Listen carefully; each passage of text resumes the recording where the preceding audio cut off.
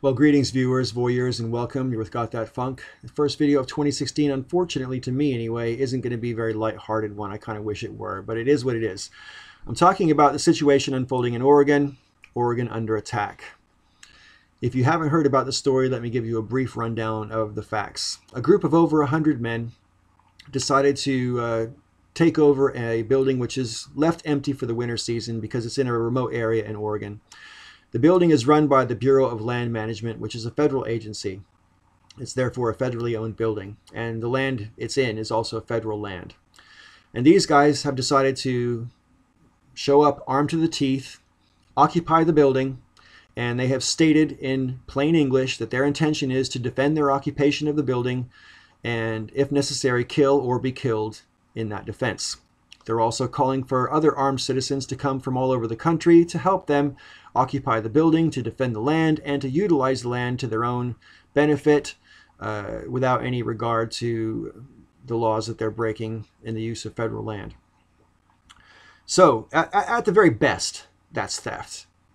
At the very worst, it's terrorism. And it's extremely disturbing to me that the media has been so openly reluctant to even call this terrorism. It is what it is. These guys are using the threat of violence to effect political policy changes. That is textbook terrorism. And yes, it matters that we call it terrorism. And don't get me wrong. I'm not one of these liberals who goes around saying that every mass shooting is an act of terrorism or anything like that. And I don't think that you can't call this terrorism just because at the moment no one has been killed yet. The fact is, these people have said in point blank English, their intention is to kill or be killed if they can't get their way and have the political changes effected that they want. That's terrorism. And it matters that we call it that. And it matters that the media, so far anyway, as of this recording, is not calling it that. We ought to be asking in a loud, steady voice, why not? We see your double standard, mainstream media. We see your double standard. You can't fool us. Bullshit is bullshit. It smells from a distance. And your reluctance to call this what it is, to refer to these men as terrorists, to refer to this action as terrorist action, your reluctance to do that exposes the lie that there's such a thing as a liberal bias in the media. There simply isn't. That's the biggest lie the right wing has ever managed to pull over people, is this idea that there's some sort of liberal bias in the media. I'm amused as well, just as an aside, that Donald Trump so far has not referenced this at all, despite the fact that people are tweeting, why haven't you got something to say about this? Because when the attacks happened a month or so ago in Paris, people were still being killed when Donald Trump was making offensive tweets about the situation in Paris. So the fact that he's maintained his silence on this is in itself to me is telling. But I don't want to digress on Donald Trump. Suffice to say, the double standard in the media is stark. It's obvious. There's also a double standard in the way the authorities are handling this. Now, don't get me wrong. I'm not one of these reactionaries who are, pointing at Ferguson or Baltimore or the Tamir Rice situation and saying, oh, look at the double standard. It's because these guys are white that they're getting treated this way.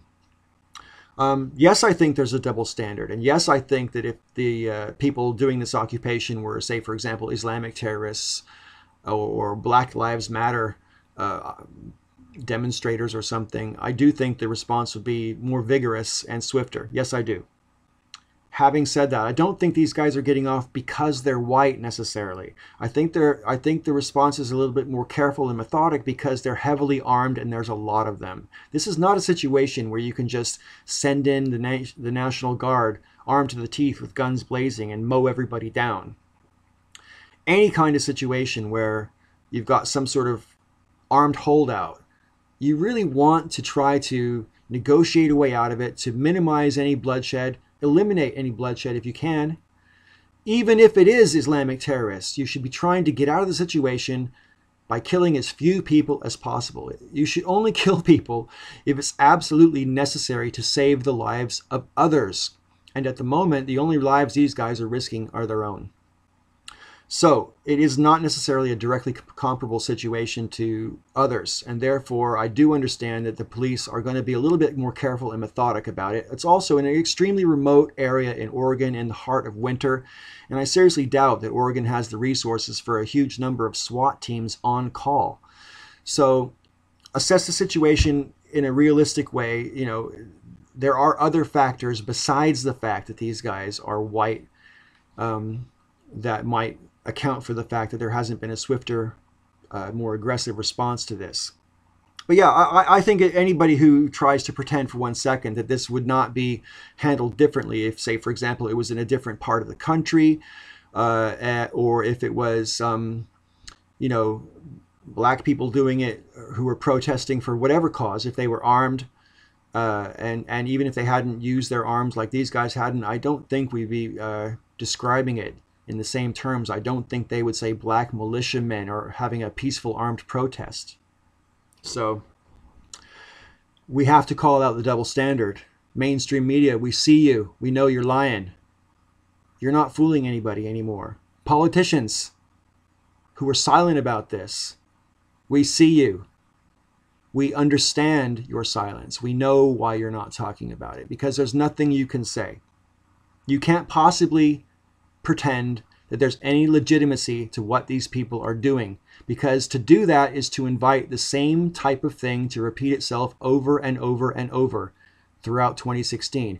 If we are going to let the media get away with calling these guys peaceful armed protesters, you can expect more and more people to show up at demonstrations armed to the teeth.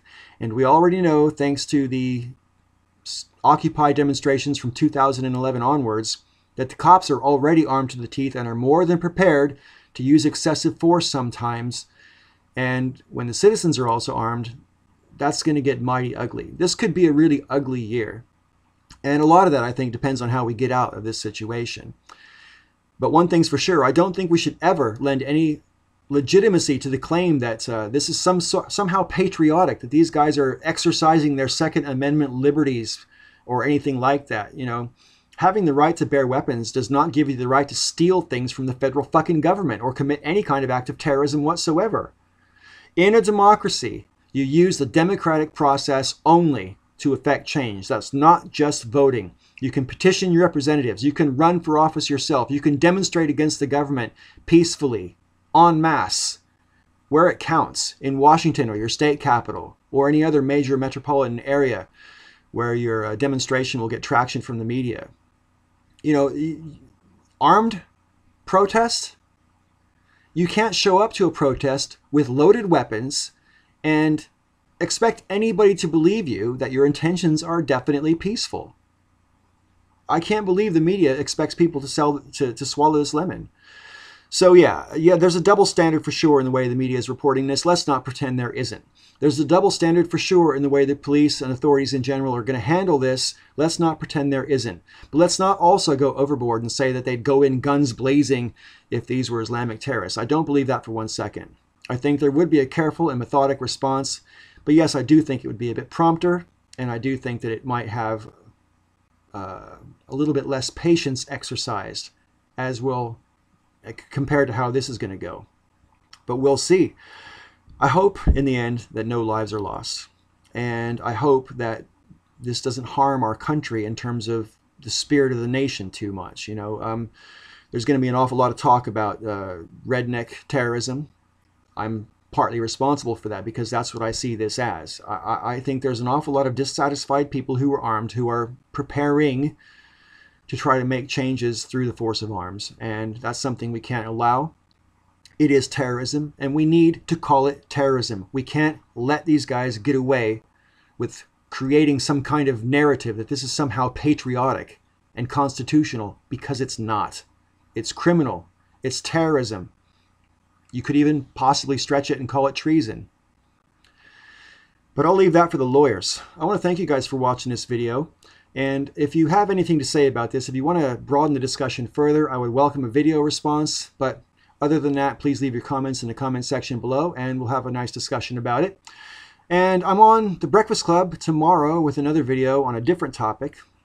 And I hope you'll come and join me over there for that one. I'll leave links to that in the description box below. And until next time, may all your ups and downs be ups.